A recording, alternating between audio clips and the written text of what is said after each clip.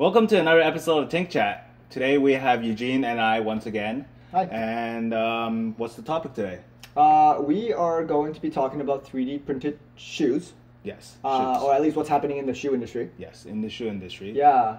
We're going to talk a little bit about what we've seen so far in kind of all the research aspects. And what companies are doing in the big world right now. Yeah. Before we get there though, we heard your guys' feedback on the audio issues from the last episode. In hindsight, we probably shouldn't have recorded in a warehouse. Giant warehouse. So we've since moved the set. We added a bit of a backdrop for some creative flair. Yeah. And hopefully the audio in here is a lot better. Yeah. Right. So hopefully, if it's still weird, let us know. We'll keep adjusting until we get it right. Yep. Okay. Well, let's jump in. So 3D printed shoes, what's happening in the shoe industry. Before we get to what's happening in the big world, what we want to talk a little bit about is what's happening on the research side, because a lot of this thing is still in experimental stages. And we've had the luxury to be able to go into places like Emily Carr and to see what some of their faculty members and researchers are doing. One in particular has shown me something that he was working on with regards to silicone printing. So he takes a traditional caulking stick that you can find at Home Depot for a window, bathtubs, or just filling up holes on your home construction.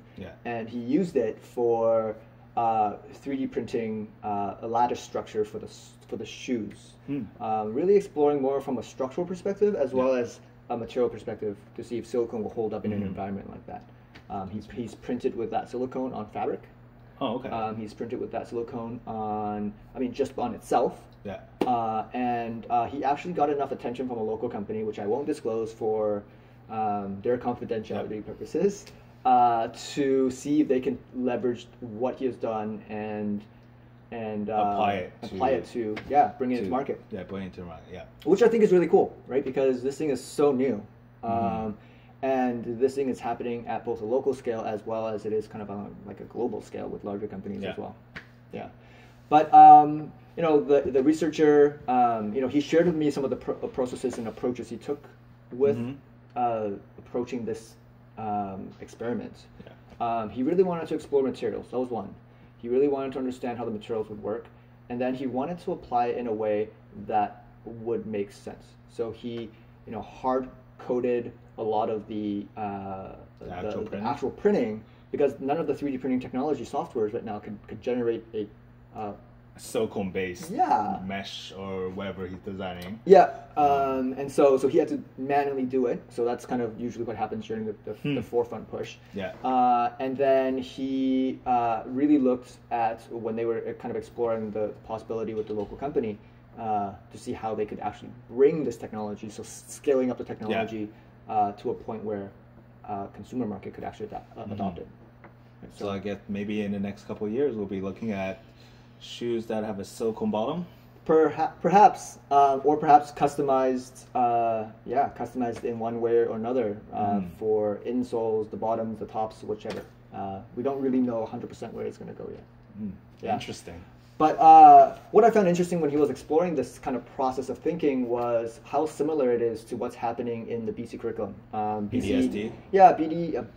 BC curriculum added a new curriculum, I think it was a couple years ago, that introduced a concept of applied design, skills, and technology learning. So kind of folding all three of those together, and the kind of overarching theme is how design thinking can be applied to a broader scales, a broader set of skills.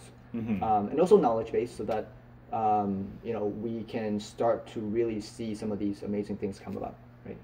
And students inside the classrooms are exploring materials, understanding understanding context, understanding users, having a little bit of empathy when they go into about designing a product or a thing or a solution. All of which are what's happening in the big world, what's happening at that post-secondary level for sure in research, and then most definitely happening in the uber big worlds of the large corporations, the Nikes, the Adidas, the Facebooks, the biggest company in the world is based off design, Apple, right? So it's all just the same process that they're taking right now, like K to 12, the whole designing, prototyping, iteration, until you get the perfect product. The question is it ever perfect? Well, right. So, so you keep iterating, and I mean, and that's perhaps a good thing because we learn new things about both how the product is used, how the users end up using it, and then we find new ways to make things. Yeah. Right. So, and I'm pretty sure somewhere in the future we'll find something that's newer about manufacturing or fabrication that changes fundamentally what we know. Well, even 3D printing right now, just looking into this, it's already changing fundamentally how manufacturing is going to be. Yeah, I think it's really cool. Just-in-time, customized manufacturing. Yeah, bring it. I want to see it. Yeah. Okay, so what's happening in the big world? Before we move on to the bigger companies, there's a local company in Vancouver that are actually looking into 3D printed insoles. They're called Wiivv. And what they do is they take, I think, 3 or 4 pictures of your feet, or it's an app, and you take it yourself, and then you send it to them. And after that, they'll take those 4 pictures that you take of your feet and just 3D model that curvature that fits your the bottom of your foot perfectly. And then afterwards, they'll stick it onto the plastic or the fabric. And then afterwards, you got a pair of insoles that fit perfectly for your feet. They print the curvature of your bottom of the foot, and then they stick that onto the material. So that part is 3D printed. Cool. How much is it? And it's actually only $100 for a pair of it. So you're looking at $50 per one. Oh, that's actually not too bad. For customization, I think that's actually pretty affordable. Yeah, I mean, if we're all going for ultimate comfort, that's what you get. Yeah. Huh. Okay. And so that's a local company that's looking into using this technology, this new technology for shoes. Moving on to bigger companies like Adidas and Nike. Adidas started their own, I guess, research division called Futurecraft. And that's where they are using 3D printing technology to actually 3D print the insoles and I guess the bottom of it's not really insole, but the bottom of the cushiony part of the shoe. Not the top, not the fabric top, but the bottom where I guess your feet sits. Where it absorbs the shock impact when you're jumping, when you're running. Yeah. I think this division was created to explore that and also see how they can take this technology to the consumer market. Yes. So exploring how to scale a technology like 3D printing for making the kind of the bottom of the shoes, exploring new ways to make lateral structures for shock absorbing, but then at the same time seeing if they can actually successfully take it and do 10,000, 300,000, 500,000 pairs of shoes.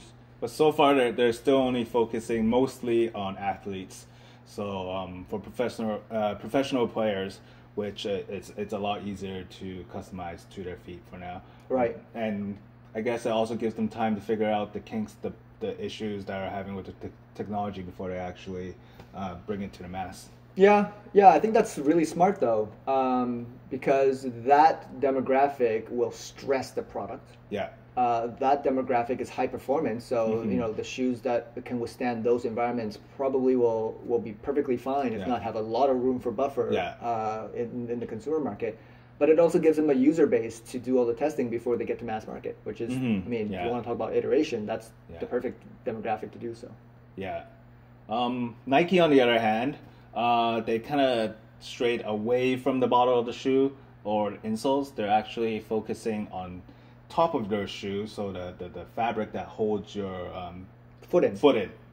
Okay. So their division is called Flyprint. So essentially, they're printing these mesh-like structures on the 3D printer, and I'm guessing they're layer it on top of the shoe, so it kind of covers your feet layer by layer. So like it sounds kind of weird. They're replacing fabric with a lattice structure on top that is super thin and breathable and stretchable. Yes. they wouldn't tell us what type of material it is, but they just call it 3D printed textile.